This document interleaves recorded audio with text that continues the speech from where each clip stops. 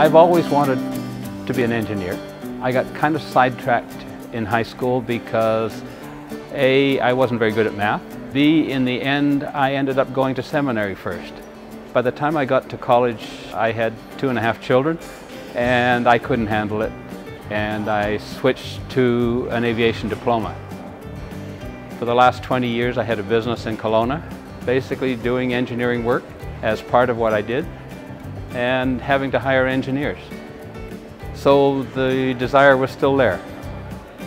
Obviously, I'm what they call a mature student, probably more mature than most. I turned 75 in July. I built some boats. I don't need to build another boat. I needed something to do, and I guess my bucket list included getting an engineering degree. In order to get to where I am today, I actually ended up having to go back to the college to get current high school accreditation.